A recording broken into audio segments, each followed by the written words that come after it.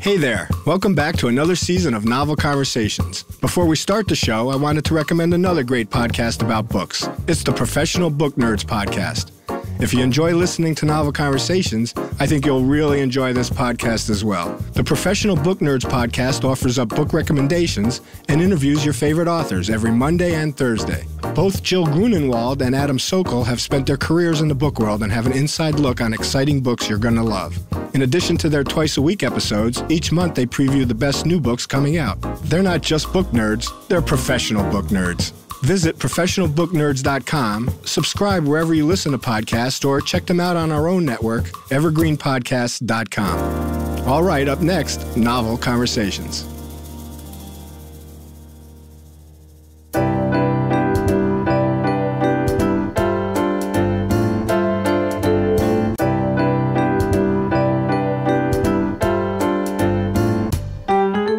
Hello and welcome. I'm Frank Lavallo, and this is Novel Conversations, a podcast about the world's greatest stories. Each week on Novel Conversations, I talk to two guests about one book, and together we summarize the story for you. We introduce you to the characters, we tell you what happens to them, and we read from the book along the way. So if you love hearing a good story, you're in the right place.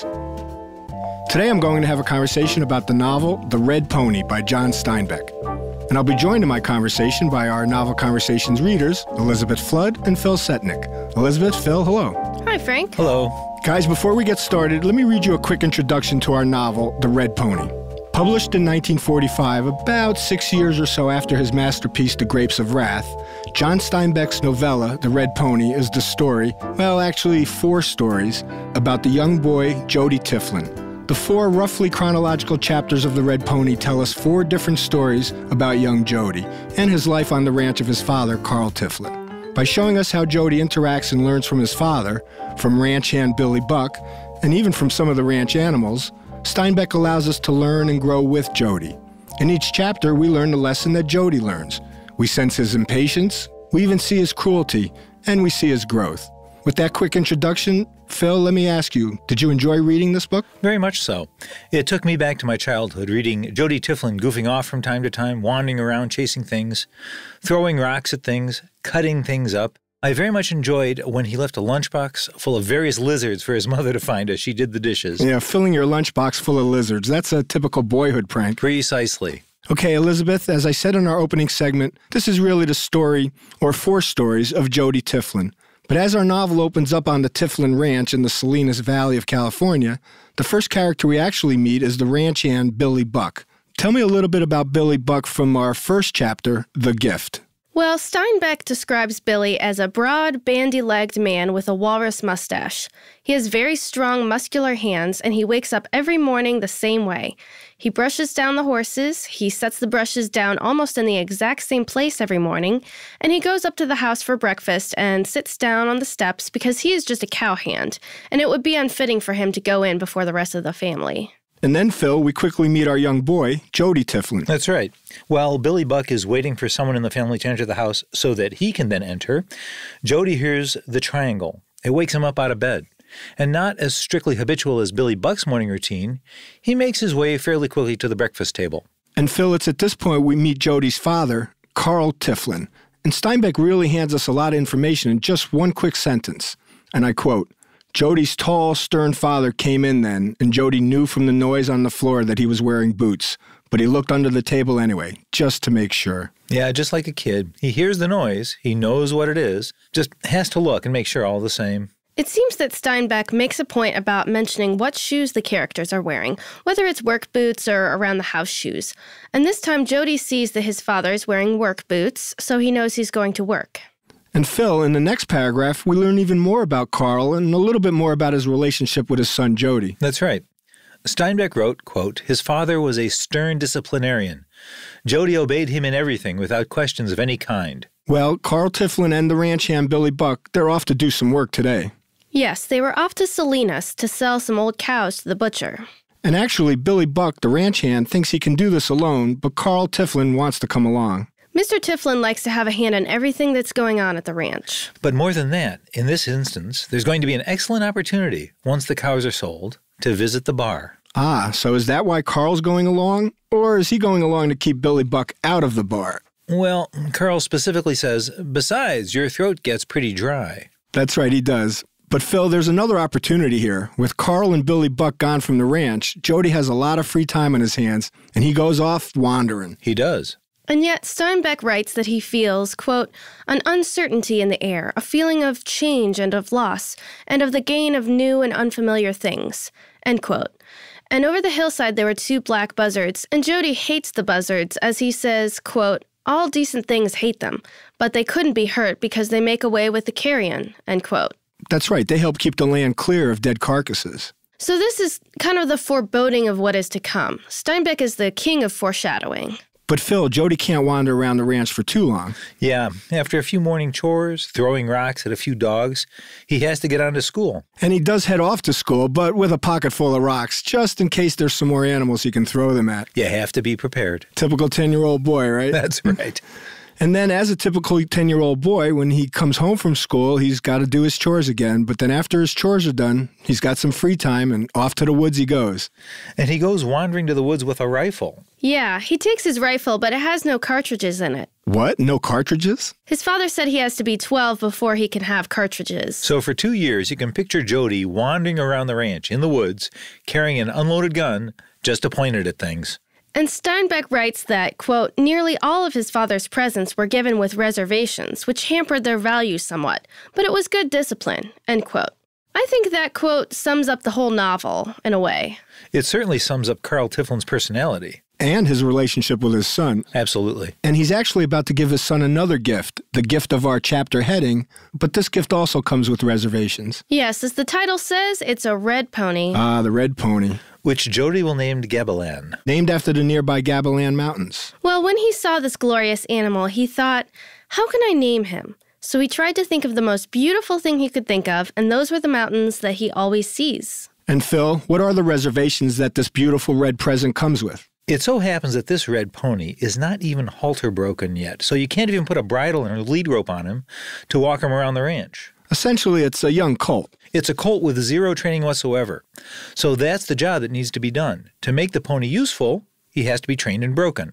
Well, even though we said Carl Tiflin was a stern disciplinarian and seemed to be a bit of a hard father, this is some gift and some responsibility to put on a 10-year-old boy. Absolutely. And even more so, because as Jody goes to school and tells his friends about this, it appears that he's the only kid in school with a horse of his very own at this young age. He becomes a bit of a celebrity and almost sells tickets to see the horse after school. Steinbeck also writes on a similar note describing the other boys at school, quote, out of 1,000 centuries, they drew the ancient admiration of the footmen for the horsemen. You know, Phil, I forgot that quote. That's a good one.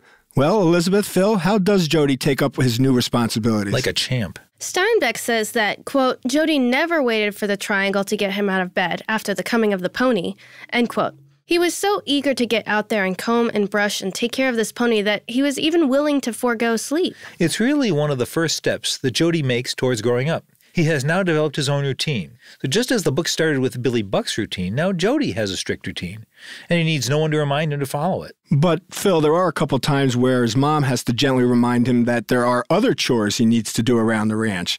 He has to stock the wood box, he has to gather eggs. It's not just all about taking care of his new red pony. Right. And he also starts to notice all the nuances of this horse. He's starting to be more observant, and he sees how the horse looks as well as how it communicates with its body. It talks with its ears, and you can tell what kind of mood the horse is in by the position of the ears. And the pony's a bit of a bad pony. Steinbeck writes, but in many ways, he was a bad pony. He bit Jody in the pants and stomped on Jody's feet. Now and then, his ears went back, and he aimed a tremendous kick at the boy. Well, Elizabeth, taking care of a horse is one thing, but for Jody to start training this horse, he's going to have to be taught some things himself. Who's doing the training of Jody? Well, Billy Buck is renowned as a horse trainer and breaker in these parts. He's been teaching Jody how to break the pony. This is where Jody's getting his first compliments from adults, because he seems to be taking to the training very, very well. Billy explains that, quote, we could force break the horse into doing everything, but he wouldn't be as good a horse if we did, end quote. And through Billy's guidance, Jody is becoming quite the trainer himself.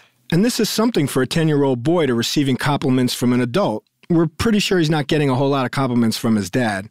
Right. He gets a great deal of pride swelling up in him when he does get any compliments. And bit by bit, his father and mother are growing in pride for their son as they see how good a job he's doing, how well he listens. And Billy Buck makes sure to tell Carl Tiflin how good a job his son is doing so that the father knows Jody's coming along and fulfilling all his responsibilities. Jody becomes very fond of Billy because he has such confidence in him. But that confidence is soon shaken. Well, Phil, now that sounds a bit ominous. I think you better explain. Well, from where Elizabeth last read, the very next page, Jody takes Billy's advice and leaves the colt in a corral all day when he goes to school. And it so happens that Billy Buck did not think it would rain. Even though it was getting to be towards Thanksgiving, nearing winter, it should be safe, it shouldn't rain. And he took that advice, leaves the colt in the corral, he goes to school, and when he comes home, the colt is in the corral in the rain, quite frigid. And this sets up the first conflict between Jody and Billy Buck. Jody says, "How could you do this? You promised you'd take care of my horse. You left him out in the rain." All day. He had assured him that a little rain never hurt anything. Well, does a little bit of rain, and actually in this case a lot of rain, hurt the red pony? It sure does. When Jody gets home, he tries to dry the pony with some sacks, but it doesn't seem to warm the pony up enough. He's still shaking and shivering. And every step of the way, Billy Buck keeps reassuring him, "I've seen much worse. He'll be fine. Nothing to worry about." But unfortunately, Jody hears the sound that he's dreading, a hollow, rasping cough. Right, and according to Billy Buck, he's got the strangles. But Phil, Billy Buck thinks he's got a couple solutions for this. He does.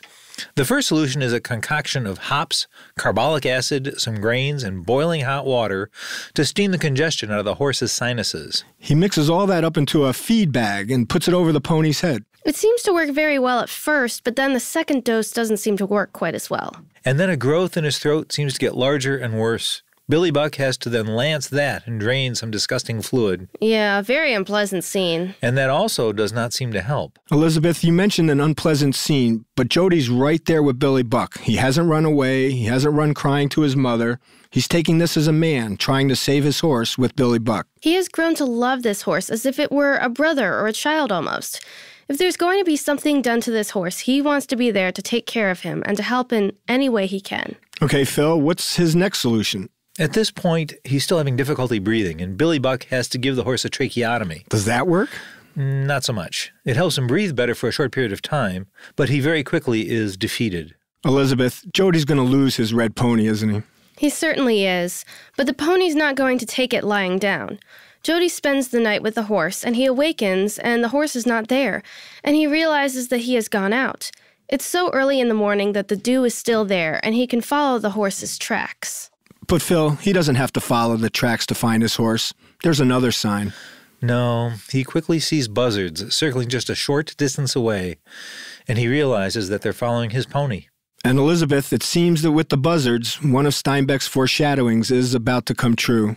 It's the culmination of Jody's fear of the buzzards. As he approaches the horse, there are buzzards circling, and there's one on top of him. And by the time he gets there, it's too late. The buzzard has plunged its beak into the eye of the horse, and the pony is now dead. Quote, "The first buzzard sat on the pony's head, and his beak had just risen, dripping with dark eye fluid." Jody doesn't react well when he sees the buzzards attacking his pony. Not in the least. He charges headlong into these buzzards. He catches the one that has just jabbed its beak into his pony, and he's hanging on, and the buzzard's grabbing back with its claws, and then the buzzard tries to fight back. Another horrible scene. The quote is like this. As the buzzard hopped along to take off, Jody caught its wingtip and pulled it down. It was nearly as big as he was. The free wing crashed into his face with the force of a club, but he hung on. The claws fastened on his leg, and the wing elbows battered his head on either side. Jody groped blindly with his free hand. His fingers found the neck of the struggling bird. The red eyes looked into his face, calm and fearless and fierce. The naked head turned from side to side. Then the beak opened and vomited a stream of putrefied fluid. Ew. Jody brought up his knee and fell on the great bird. He held the neck to the ground with one hand, while his other found a piece of sharp white quartz. The first blow broke the beak sideways, and black blood spurted from the twisted, leathery mouth corners. Oh, man. He struck again and missed. The red, fearless eyes still looked at him, impersonal and unafraid and detached. He struck again and again until the buzzard lay dead, until its head was a red pulp. He was still beating the dead bird when Billy Buck pulled him off and held him tightly to calm his shaking. And Elizabeth, here's where Jody's dad and Billy Buck both step in. His father reacts by saying, "Well, Jody, the buzzard didn't kill the pony. Don't you know that?" But Billy Buck realizes it's much more than that. And in fact, Billy Buck lashes out at Carl Tiflin. I'm also convinced that mixed in with Billy Buck's reaction here is his own guilt, that he was wrong, and that he, as Steinbeck wrote, was fallible. And really, isn't that the lesson that Jody learns in this first chapter? That adults can make mistakes, even someone as idolized as Billy Buck. Who is the best of the best. All right, with the ending of our first chapter of the novel The Red Pony, let's take a quick break, and when we come back, we'll move into the second chapter, The Great Mountains. But I'd like to take a little time now to talk about our sponsor for this season of Novel Conversations, Literati, the leading kids' book club in America. You know, with libraries, schools, and bookstores shut down, how are you going to keep your kids learning and growing? Well, I suggest books from Literati, the #1 book club for kids. I think that's the best place to start. Literati is a subscription book club that makes it easy to find unique and interesting books for your kids by delivering great stories straight to your doorstep. And Literati knows that home deliveries will be critical in meeting your need for uplifting educational materials in the coming weeks and months. Reading books together will help create a time of adventure and bonding for your family. And it has real educational benefits. Kids who read books have better vocabularies and longer attention spans. And I want to make sure you understand, I've seen these books. These are not used books or old titles. These are new books, current titles. And not just fiction, but also nonfiction. I received a box from Literati, and that box had a novel, a science title, and a book of puzzles. So with so many kids out of school right now, Literati is working to get books into the hands of families who don't have libraries and educational materials of their own.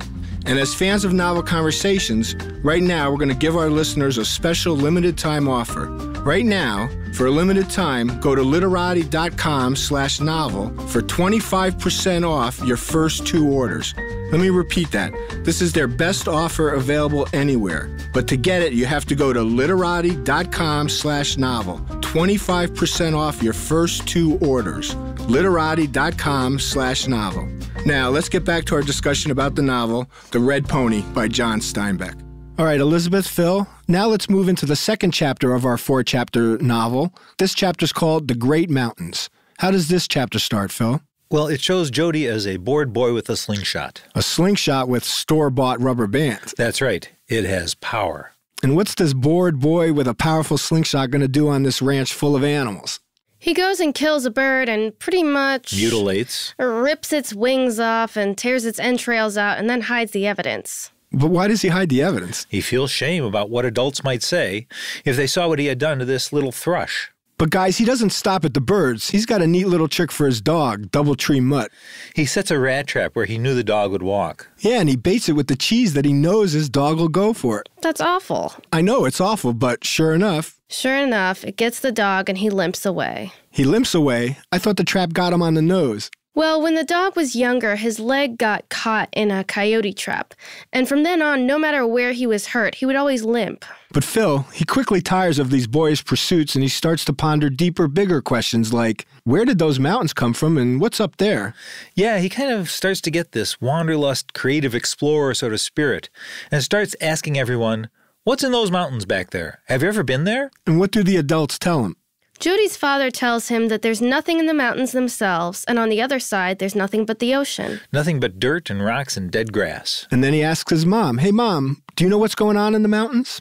And his mom says, only the bear. What bear? Why, the one that went over the mountain to see what he could see. Of course, I forgot about the bear. And that's all the information Jody ever gets, isn't it? Yes, which I don't think satiates him. Actually, the quote is, that was all the information Jody ever got. And it made the mountains dear to him, end quote. It was really, I think, just the mystery of the unknown that captivated his imagination. Well, speaking of unknowns capturing his imagination, we're about to get a huge unknown, and it really captures his imagination. An old Hispanic paisano walks onto the ranch. Yep, his name is Gitano, and he says, I have come back. Come back? Come back from where, Jody wants to know. Doesn't everyone? Well, then tell me the story of Gitano. Well, basically, Gitano says that he was born on this land and that he wants to die there. I'm guessing this is going to go over really well with Carl Tiflin. It doesn't sound like a very disciplined approach to managing a ranch. Hi, I'm Emma. And I'm Joe. And we're the Professional Book Nerds. 2 Mondays a month, we interview authors and talk about their upcoming books, what drives them, and their go-to order at the cafe. On Thursdays, we share recommendations and dive into topics readers face, like how do I actually read the books on my to-be-read list? You can find the Professional Book Nerds podcast on Apple Podcasts, Spotify, or wherever you get your podcasts. Want to learn more about us? Our website is professionalbooknerds.com, and you can find us on Instagram, Twitter, and TikTok at ProBookNerds. We hope you'll come and listen, and as always, happy reading!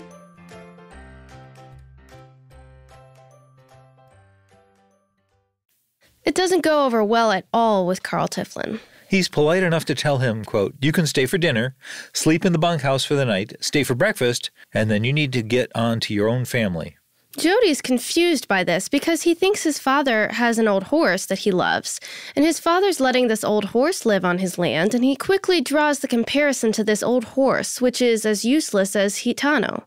And he thinks, if my dad's letting this horse remain here, why not Gitano too? And Phil, when Jody calls his father on this comparison, the old man thinks, you've actually got a point there. Yes, but Carl says, quote, if eggs and ham grew on the side of the hill like grass does, we could turn him out and let him graze too, and it wouldn't be such a big deal.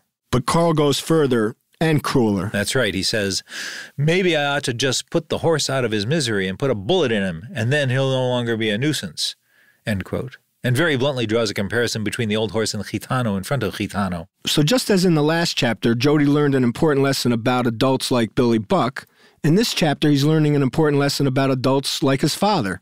Even his father can make mistakes. Steinbeck went on to write, Jody knew how his father was probing for a place to hurt in Gitano.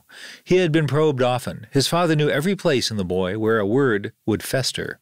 Yeah, but Phil, this time I think the words didn't fester with Jody. The words actually festered with Gitano. By the next morning, Gitano's gone, and he's taken the old horse with him. Right. And Billy actually asks Carl, do you want to go after him? And Carl says, well, no, it's just saving me from burying the horse. Well, what does happen to Gitano and the old horse in the mountains? We're left to draw our own conclusions. But the last thing we see is Gitano going over the hill on the old horse with something shiny. And Elizabeth, everyone thinks that something shiny was a gun. But we know it wasn't a gun because there's no gun missing. And Jody, when he had gone to talk to Gitano about the mountains the night before, he saw that Gitano had a rapier, which is a slender sword. Yeah, perhaps a family heirloom. From back in the old rancho days, as he said. So, Phil, as you said, we're left to draw our own conclusions. And what conclusions do we draw? The same that Carl Tiflin drew, that they were going over that hill to die. And that's how our Chapter 2, The Great Mountains, ends. With one last parting thought from Jody that Steinbeck writes, he was full of a nameless sorrow. Now we begin our third chapter, our third story, and this one's titled The Promise. Get me started on this chapter, Phil. Once again, Jody Tiflin is wandering around being a boy. He's collecting horned toads and other types of lizards and insects and bugs and filling his lunch pail with them. Well, at least this time he's not killing them. Right, just collecting them. He's not sure what he's going to do with them. When he gets to the house, his mother says, quote, your father wants you. And he forgets all about the things in his lunchbox and leaves them on the counter for his mother to clean. Yikes. Literally. Exactly. Well, Phil, while Jody's mom is yelling in the kitchen, what's his father have to say to him? His father says that, quote, Billy Buck says that you did a marvelous job raising that colt until he died. And if you had the chance to have another horse, would you be willing to work for the price of it? And of course, Jody says immediately, yes, sir. I'd love to, happy to, whatever you say. And Elizabeth, in fact, that's what's going to happen. Jody's going to get another horse, but this time a newborn colt. Right. There's a man over the ridge that has a stallion, and they're going to take Nellie, their mare, to the stallion, who's used in those parts for studding. But it'll cost $5, and Jody will have to work all summer to pay off those $5. But that's a bargain he's absolutely willing to make. Absolutely. And so, does Nellie get studded? Yes. She sure does. But Billy Buck tells Jody that it'll be almost a year before the colt will be born. Billy Buck tells that to Jody, and Jody on some level understands that, but he's still harboring some doubts about Billy Buck, and so he continues to question, are you sure she's all right? Are you sure she's okay? And Billy starts to be wary of that. He doesn't want to make too many promises in case something goes wrong. They both learned a lesson in that first chapter. Yes. But what Billy really learns is that he does not want to disappoint Jody again. And Jody finally wears him down, and Billy promises to get him a good colt. Well, Phil, does Billy keep that promise to Jody? Yes, but it is not pretty. Uh-oh. Elizabeth, what's happening? Well, when Nellie goes into labor, Billy realizes something's wrong. In fact, it's a breech birth and the cult is completely turned around. And it's too far turned around for Billy to pull him out. Which would have been option 1. Right. Phil, what's option 2? Option 2 is you have to decide whether you're going to save the mare or the colt. And what option do they take? The combination of Billy feeling that he promised a colt and guilt about the last colt having died, he decides he's going to save the colt. Elizabeth, how does he save the colt? Well, first Billy tells Jody to leave, and when Jody refuses to leave, he says, "Fine, but you must turn your head." And with Jody's eyes averted, Billy has to club the mare to death and then literally cut the colt from the mare. And essentially he turns to Jody and says, "Here's the colt I promised you." Yeah. It's a very dramatic way to end the chapter called The Promise. I almost envision Billy just almost storming out of the barn and throwing the colt into Jody's hands. He does. And the quote is, "There is the colt I promised." And that's how our third chapter, The Promise, ends. Correct. Mm-hmm. And now, Elizabeth, our final chapter, our final story about Jody, and this one's called The Leader of the People. The Leader of the People. Well, Elizabeth, who's the leader of the people? Jody's maternal grandfather. Well, Phil, how does our final chapter, The Leader of the People, begin? Not unlike the previous 3. Uh-oh, is Jody chasing animals again? Getting ready to chase animals. He's coveting his opportunity to eradicate the mice, which are in the last few inches of the winter's hay. Right, these hay mounds have been on the ranch now since the end of summer, and the mice have been very comfortable living there. And he says, quote, "They've been getting fat and living without fear. But now? That time is done." And Jody sighs with satisfaction because the mice were doomed. Yeah, but before he can get to the mice chasing and the mice killing... He sees his father coming with something white in his hand, and he knows it must be a letter. A letter? So he runs to the house and tells his mother a letter has come. And this scene is funny. Instead of his mother saying, "Oh, really? A letter? I wonder who it's from." His mother gives Jody a hard time for being a gossip and running into the house to tell ahead of time there's a letter coming. She calls him Big Britches. That's right, and when Carl's told about it, he says, "Yup, Jody's got his big britches in everybody's business. What business is it of yours, son, that we've got a letter?" But anyway, let's get to the letter. Who's this letter from? Grandpa. And he's on his way that very day. Oh, cool, Grandpa's coming to town. But Phil, why is Grandpa coming to town? He's really just coming to visit. But one thing that always comes with Grandpa are his old stories. Stories about Indians and crossing the plains. Stories which have been told many, many, many times before. But Phil, these are stories that Jody loves to hear. Absolutely. But Carl is fed up with them. And Elizabeth, Carl certainly makes his opinion well known to his wife. Right, and she doesn't like hearing it from Carl. You know, we get the impression they've had this discussion before about Grandpa's visit and his tales. I think it's a sore spot in their marriage. But Phil, since we've never heard Grandpa's tales and Jody certainly wants to hear them again, why don't you tell us what Grandpa's story is? Well, Grandpa came out to California from the east, crossed the plains with a wagon team, and he was the leader of the people. He led the wagon train, fighting off Indians along the way, and he's never really done anything else that he thinks is worth talking about ever since. Clearly that wagon trip was the highlight of his life, but his disappointment was that he hit the ocean and it just ended. The land stopped. There's nowhere else for him to lead people. Grandpa clearly tells Jody, quote, "It wasn't getting here that mattered. It was movement and westering." And Grandpa somewhat despairs of today's generation and the fact that they have none of these journeys left to take. In fact, he thinks the younger men are getting soft. Now there's no longer some western land to travel to. Men are settling down. He basically feels you can't grow up hard without hardship. That's right. Now they have their stable, functioning farms in place. Right. He says that going west isn't a hunger anymore for the new generations, like it was for them. And for them, it was not about the destination. It was about the journey, the westering, as Grandpa called it. Right. He says that they, quote, carried their life out there and set it down the way ants carry eggs, end quote. And he was the leader, and that's what made him proud. All of this really sinks in with Jody, and Jody reflects while Grandfather's there, quote, "He wished he could have been living in the heroic time, but he knew he was not of heroic timber. A race of giants had lived then, fearless men, men of a staunchness unknown in this day." And how is Carl taking these latest rounds of endless stories? Well, Carl, whenever Grandfather's out of the room, complains. And his complaints are getting more and more brutal until at last, at breakfast, Downright mean. Carl really unleashes on his father-in-law. And it happens that his father-in-law is in the other room and hears all of this. And Jody is well aware of this attitude of his father, as well as the shame that his grandfather now feels. It was a really hard scene to swallow when Grandfather is talking to Jody about his view of the westering now. He confesses to Jody, saying, quote, "I shouldn't stay here feeling the way I do. I feel as though the crossing wasn't worth doing." Well, Elizabeth, it's got to be pretty powerful for Jody to hear this go on between his father and his grandfather. What does he learn from this? Well, in this very last scene of the novel, I think that Jody learns to be selfless. Yeah. As grandfather is sitting on the steps rather disconsolate, Steinbeck wrote, quote, "Jody ran into the kitchen where his mother was wiping the last of the breakfast dishes. 'Can I have a lemon to make a lemonade for grandfather?' His mother mimicked, 'And another lemon to make a lemonade for you?' 'No, ma'am, I don't want one.'" And what is this last exchange showing us? He's no longer thinking of himself. He's thinking of others. Right. Normally, he might have run into his mom and said, "Hey, can I have a lemon to make Grandpa lemonade and maybe an extra lemon to make myself some lemonade?" It's a big jump for a young person to go from the egocentric mentality to an other-centered mentality. And essentially, that's how our fourth chapter and our novel ends. We've really now seen some changes in Jody Tiflin.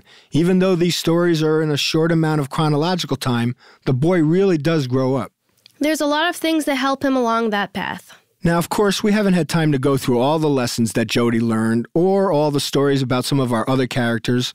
So now, if you have a moment you want to share or a quote you want to read, here's your opportunity. Phil? I enjoyed when Jody ran out to meet his grandfather. He knew he was coming, so he ran out to wait for him. And he arrives, and one of the first things Jody suggests is, quote, "Why don't you come with me to kill all the mice that are hiding in the bottom of the haystack?" Jody's grandfather says, "Mouse hunt, Jody? Have the people of this generation come down to hunting mice? They aren't very strong, the new people, but I hardly thought mice would be game for them." And Jody responds, "No, sir, it's just play." And 2 paragraphs down below, a far more profound comparison, a really sad and tragic comparison is made. Jody explained, quote, "It wouldn't be much like hunting Indians, I guess." And Grandpa responds, "No, not much. But then later when the troops were hunting Indians and burning teepees, it wasn't much different from your mouse hunt." There was a lot of wisdom in that old man. There was. Elizabeth, do you have something to share? I have a great example of Steinbeck's use of imagery. There's an overflowing water tub. Steinbeck describes a patch of perpetually green grass that always grows there, and Jody goes to that patch of grass when he needs consolation or refuge. That spot on the ranch is very dear to him. In contrast, Steinbeck writes about another place on the ranch where a big black cypress tree grows. Jody is fascinated by this place, but it frightens him as well, because it's where the pigs get slaughtered and hung. Steinbeck writes that the black cypress tree by the bunkhouse was, quote, "as repulsive to Jody as the water tub was dear to him," end quote. And Steinbeck exemplifies this when Jody is walking and thinking of Nellie and her colt. He writes, "Suddenly he saw that he was under the black cypress, and it seemed to him an unlucky thing." And it turns out it was unlucky. It sure was. I just want to read a quick line here that I enjoyed and seemed very familiar to me. It's when Jody's given a compliment by Billy Buck, and how that compliment makes Jody feel. I think as kids, we can all relate to getting a compliment from an adult. And the quote is, "It made Jody feel warm and proud. So proud that when he went back to the house, he bowed his legs and swayed his shoulders, just as horsemen do." I still act like that. I think on that humble line, we'll end our conversation today about the novel, The Red Pony by John Steinbeck. Phil, Elizabeth, I want to thank you both for coming in and having this conversation with me. Thank you, Frank. Thank you. Thank you both very much. You've been listening to Novel Conversations. Novel Conversations is a production of Evergreen Podcasts, formerly the Front Porch People. If you'd like to hear more Novel Conversations, you can go to our new network at evergreenpodcast.com or listen on iTunes, Spotify, or your favorite podcast app. And if you like the podcast, don't forget to leave us a review. It really helps. Novel Conversations was produced by Julie Fink and engineered by Sean Rule Hoffman. A special thanks to our executive producer, Joan Andrews, and our researchers, Scott and Ildy Rich. And I'm your host, Frank Lavallo. Until next time, I hope you find yourself in a novel conversation. Hi, I'm Emma. And I'm Joe. And we're the Professional Book Nerds. 2 Mondays a month, we interview authors and talk about their upcoming books, what drives them, and their go-to order at the cafe. On Thursdays, we share recommendations and dive into topics readers face, like how do I actually read the books on my to-be-read list? You can find the Professional Book Nerds podcast on Apple Podcasts, Spotify, or wherever you get your podcasts. Want to learn more about us? Our website is professionalbooknerds.com, and you can find us on Instagram, Twitter, and TikTok at ProBookNerds. We hope you'll come and listen, and as always, happy reading!